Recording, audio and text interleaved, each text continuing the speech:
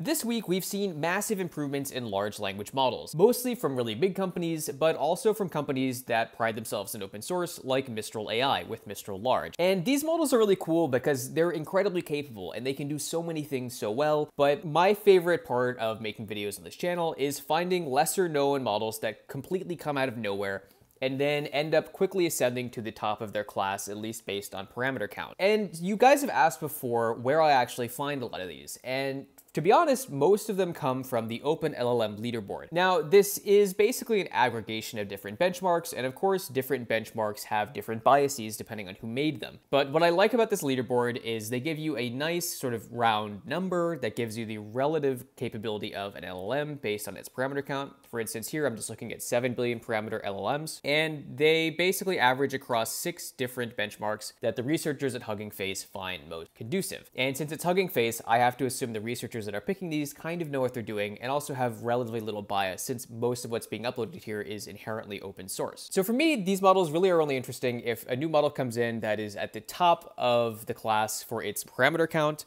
And the sweet spot for me is really right around the top 5 or top 10 models in a given class, especially when one ends up in there that is technically in progress or that someone is actively iterating on. And a really interesting one popped up today, which is basically from this small consultancy in Europe called bards.ai, and it's called Jaskier-7b-DPO version 5.6. Now, on the surface, this really probably isn't that interesting, but I think it's kind of cool that it came out of nowhere. And also now that it's been surpassed by its own merge, which is pretty interesting. And to be clear, this is a merge with itself that's actually performing slightly better than the model that was posted just a few hours ago. And it's important to note that these two models by Jan Peleg are actually benchmarks just to look at maximizing what's currently released by these benchmarks, and these are not actually models that are currently in the running. So is this model actually any good? How has it managed to get to the top of the 7 billion parameter leaderboard on the Open LLM Leaderboard? And what is it actually used for? Welcome to AI Flux. Let's get into it. So when we look at the benchmarks here, we'll notice that it's actually performing better than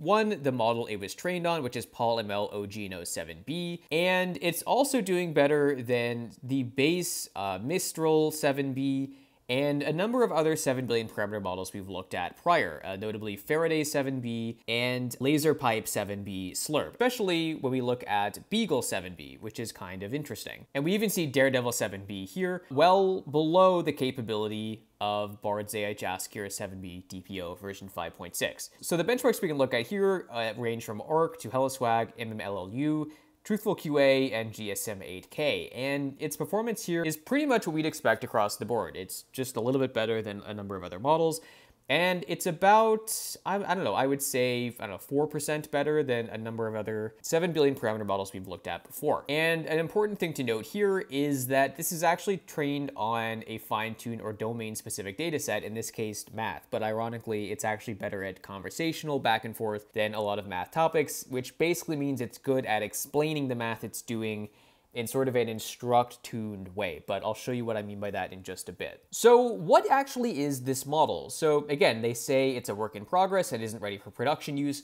Granted, after the massive fumbling of Gemini 1.5, I think the definition of what quote-unquote production use is kind of up in the air, but if you have specific ideas of what that is, let me know in the comments. These have obviously been downloaded a ton recently, and basically this improvement kind of came out of nowhere after a fair bit of iteration on the part of the bards.ai team. So what's interesting is this is a model that's been DPO tuned that was initially based on PaulML OGNO7b, which frankly was just a downstream version of Mistral 7b, again, fine-tuned using direct preference optimization, or DPO, with Argilla and Distill label math preference DPO. And what's interesting is this isn't just a coding model or a math model, it's still meant to be kind of a generally capable model, just with more focus and kind of a direct relation to the DPO that was applied. And we've seen a lot of crazy merges.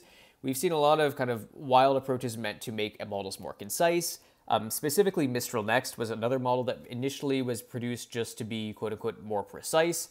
But what I like about this is this Jaskier-7b-DPO appears to be wanting to get that concise kind of output, but in more of a conversational way. And they say conversational, not chat, because basically they want this to be a more smooth and easy to understand chat interface that is also very capable when it comes to math and reasoning about certain logical things that come up in conversation or that are common elements of kind of longer running conversations. So who is Bard's AI before we actually try this model out?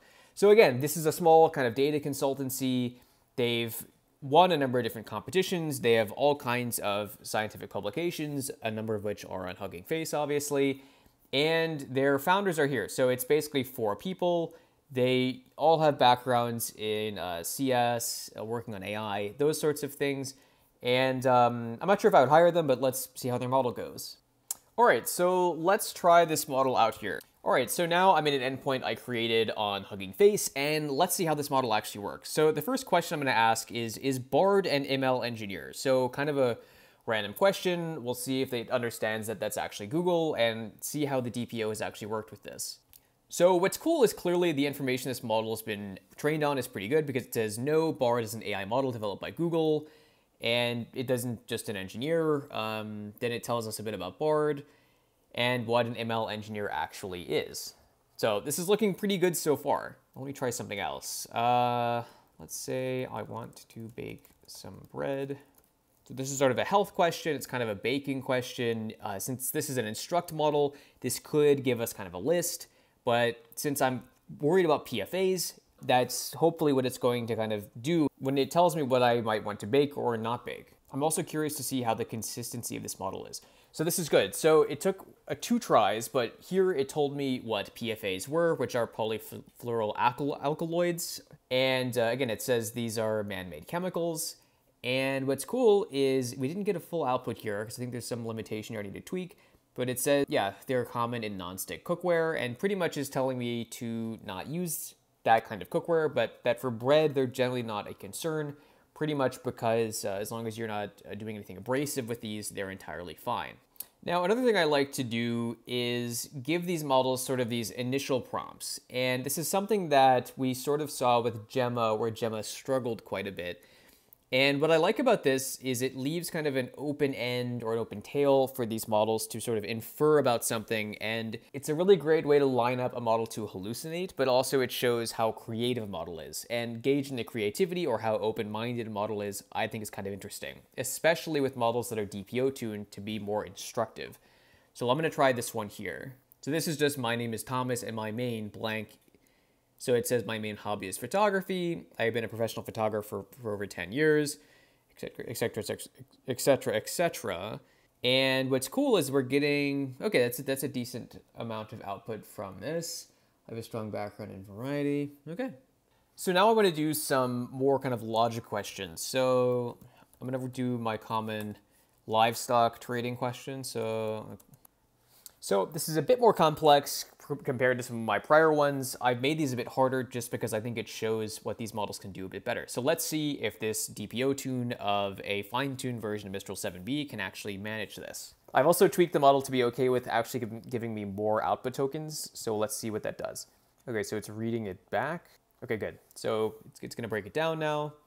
So good that we have -200, that's right. That's it. Now let's see if it understands that there are 2 transactions. So it understood going from TWO to as 2, and that was the number of transactions.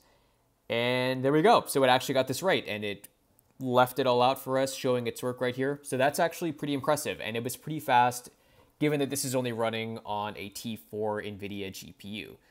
Let me try one more here. So I'm going to try a light coding problem. So I'm going to say create a basic Python. Some of these smaller 7 billion parameter models struggle a little bit with, I guess, Python functions or coding where there's more of a graphical or kind of visualization problem. Geometric stuff generally goes pretty well, but let's see. Another thing that I like to see is if it gives you an example of a function call and or like a few different test cases, and we'll see if this does that. And it's still thinking here. Great, okay. That was actually pretty good. And then for my final test, I'm gonna see if it can create a basic function in Python that can generate a Mandelbrot set. So it's really thinking on this one. We'll see if we can get something out. And it looks like that might have been a little bit too much for this model. I'm gonna try one more time just to make sure that for some reason my endpoint wasn't paused. And I think this might just be a little bit too much for this model. Yeah, so unfortunately, it looks like coding is maybe not this model's strong suit when you give it something more complex than it really likes. However, in terms of basic math and sort of logical reasoning, where it sounds very conversational but isn't really too cut and dry or just not fun to talk to like some instruct models are, this is doing pretty well. And of course, it's a work in progress. It's only a 7 billion parameter model, so we can only expect so much. But this is still really cool, and I still really enjoyed messing around with this. So I will say, now with some credits that I have for Hugging Face, I really did like just spinning this up really quick, and I want to keep doing this to make sure I always have demos in the videos now. That was some feedback you guys gave me. I will say Hugging Face is probably my favorite spot instance GPU reseller for Amazon GPUs for AI stuff. I do a lot of stuff in my local dev machine, but this is just so quick and easy to spin up that, yeah, I really like the flow. So let me know what you think. Would you guys use this model? Would you maybe not use it? Where do you look in terms of leaderboards or notifications to find new models that are actually pretty impressive or are pretty interesting? I'm really curious to know. So as always, I hope you learned something. If you like this video, please like, subscribe, and share, and we'll see you in the next one.